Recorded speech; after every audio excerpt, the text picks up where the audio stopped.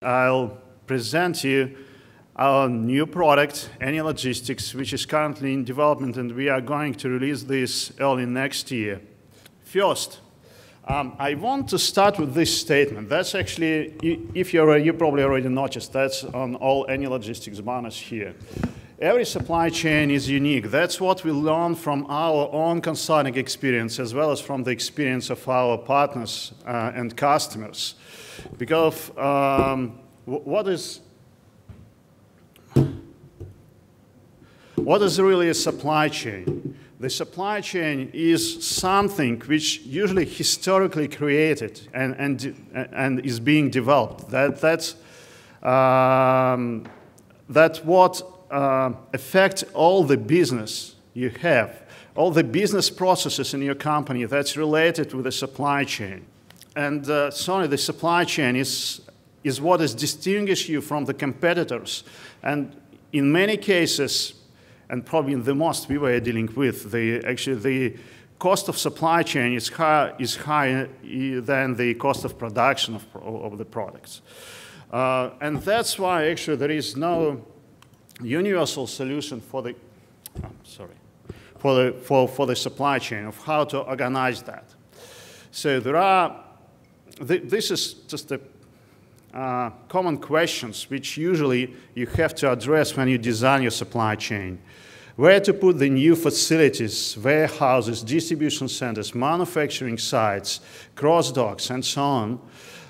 What are the best policies to manage your inventory, to define your sourcing, how to organize transportation. Yeah, you may use outsourced transportation or your own fleet. So all this all influence on your supply chain and how it works.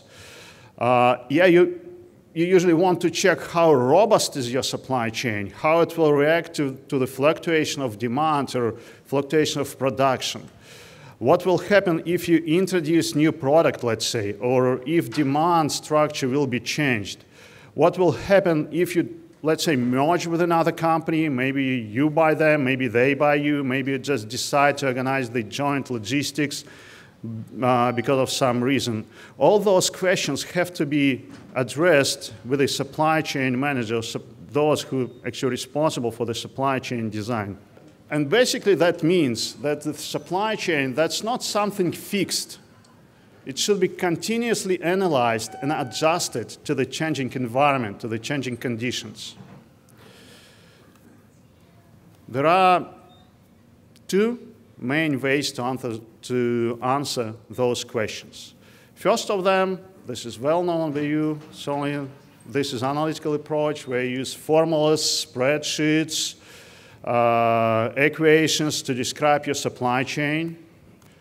The second one, you're also aware of that, this is simulation modeling, which describe supply chain as a set of rules. You just describe the behavior, how your supply chain works. At the moment, the most supply chain optimization tools, they use analytical methods, and certainly both of those methods, they have like advantages and disadvantages. So let's talk a bit more about them. Analytical methods. Actually,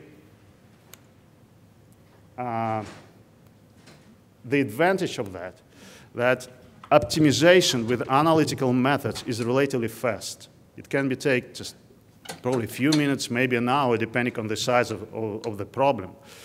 But if you look at the disadvantages of that, the analytical methods, they do not allow you to describe the supply chain as it is. You always have to do some simplifications of your system to be able to map your supply chain to this analytical world.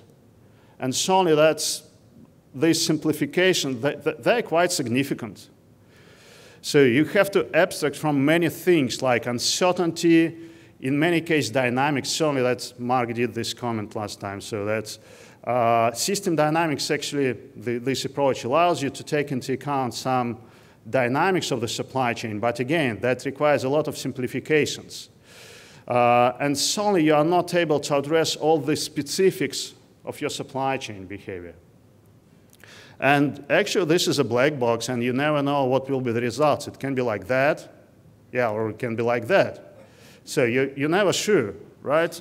So the analytical system which works for probably similar problem may provide completely different results for almost the same problem, but a bit different. So, and you have no control over that, no way to check. If you look at simulation modeling, yeah, you all know that there are a lot of advantages. You may have animation, you may catch uncertainty, you may describe any kind of behavior, many things which makes simulation available to you. But certainly there is disadvantage to optimization over simulation always takes time, because it requires multiple runs of the model, and it depends on the computing power, how fast it can be done. But if you look at real supply chain problem, do you really have infinite number of alternatives you just want to test? Never. You will never plan your supply chain from the scratch. You always have something and want to test, okay, if I build a warehouse here, does it make sense or not? I have just 2 spots to do that. I have to decide which one is better. So you always have a limited number of alternatives. It may be 1, 2, 5, okay, 20, maybe 100, but usually not more. Just because you will never invest just in the building the supply chain all over the world within the, let's say, next year. So certainly that gives the opportunity for the simulation modeling to be more broadly used for the supply chain analysis, optimization, and design.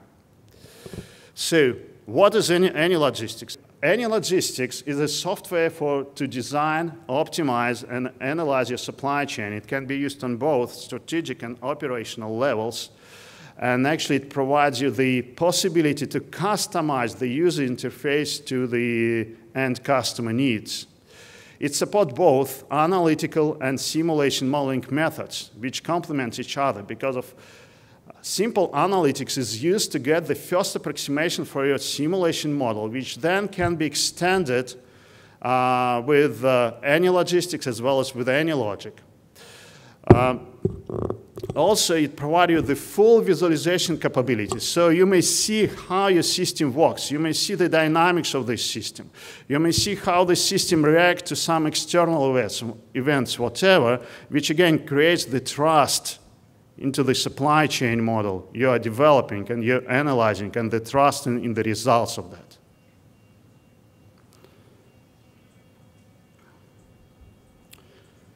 How it works, I mean, how AnyLogistix works. There are scenarios which describe your supply chain. Then you can do experiments over those scenarios. The results of the experiments, some experiments, may be converted to another scenario, and again, this scenario can be used for another set of experiments, and so on. And all those results finally are used for the decision making. AnyLogistix key differentiators. End-to-end supply chain modeling. Basically, that means, certainly you may model the whole supply chain, but also you may consider the elements of this supply chain in more details. You may extend let's say, the warehouse pre-built model, AnyLogistix pre-built model with AnyLogic, adding the real facilities, let's say forklift tracks, people, shelves, and so on, as well as with the manufacturing, demand, or any other supply chain activities or components. So you may model this not only like outside, but also inside 4 walls. Extensibility with AnyLogic.